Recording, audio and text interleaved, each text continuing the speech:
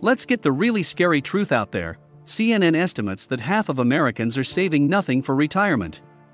Half of Americans aren't saving a dime. Why?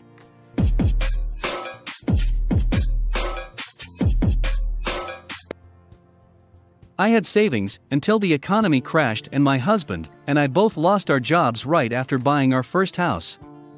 It was awesome, our savings were gone in a flash and we almost lost everything before we even got started. Our mortgage company offered help but then lost the paperwork we sent them every month and charges us late fees that were as high as our actual mortgage. We managed to save our house and have spent the last 4 years catching up on late fees. Hopefully earnest saving can begin at the end of this year. As for retirement, hopefully I'll just die of cancer or something because I really don't have any options for it yet. I think that many people have similar reasons for not having retirement savings.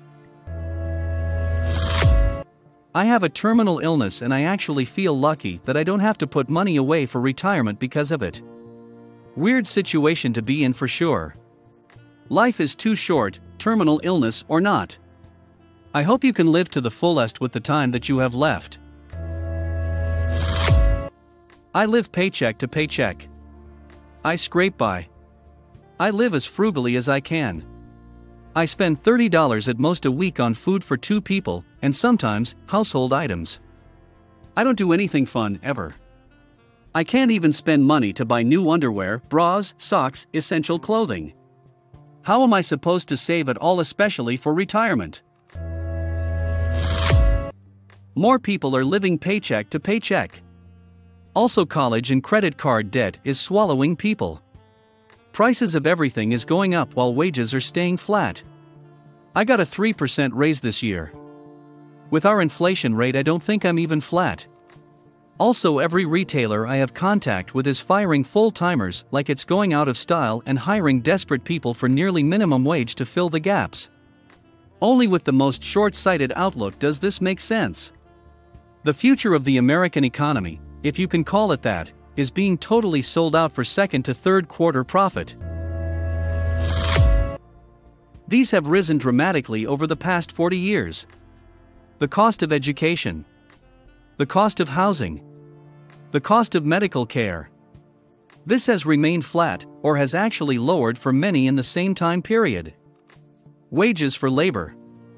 So, what can one save for retirement? What of the above 3 items can one cut back on? Don't forget medical bills. My wife and I are struggling to keep our heads above water thanks to these medical bills. Preach it. Oh my goodness. I don't even know how much I owe. But I'm on disability, and how am I supposed to afford food and pay these bills back? 2 reasons that I think mostly accounts for the statistics are people are stretched so tight economically that they have nothing left to save, and people have become so molded by advertisers into believing they need and deserve everything they see and hear advertised through various media. They are literally brainwashed to be the way they are from cradle to grave. Since we have not all fallen into this pattern of thinking and behavior, there is clear evidence some of us are either resistant to it due to an unknown genetic factor or because of conscious efforts to break free of mental conditioning.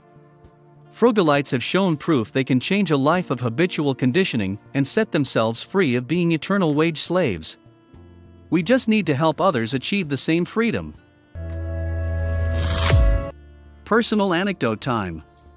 In 2011, we made 30% of our household income compared to 2008. In addition to that, wife needs meds not covered by insurance. $210 a month. Base insurance had doubled too. Buying individual insurance is fun, people. So, I am not saving for retirement. Maybe next year. If you don't think you will both alive and unincarcerated at age 50, there's not much point in saving. Just a thought for the but they can afford an iPhone crowd. Turns out people like things. My aunt and uncle are both pharmacists. They both bring in around $100K. They are eternally broke.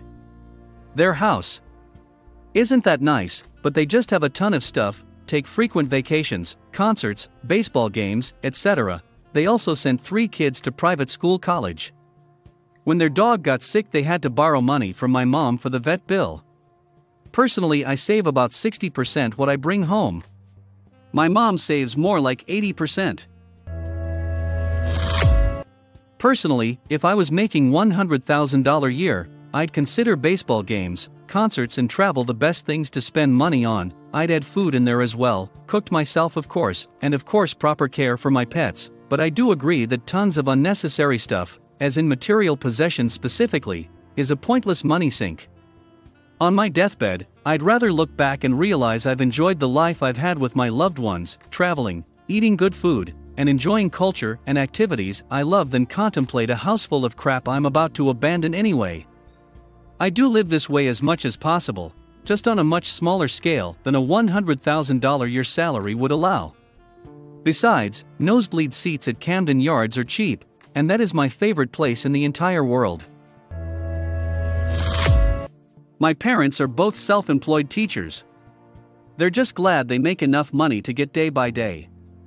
They plan on working until they physically cannot anymore. Saving for retirement has become a luxury option in this economy for many people. How does one become a self-employed teacher? I will pay so much into Social Security, surely it will still be around in 45 years. For me, I'm still in school with a low-paying part-time job, can't afford to save.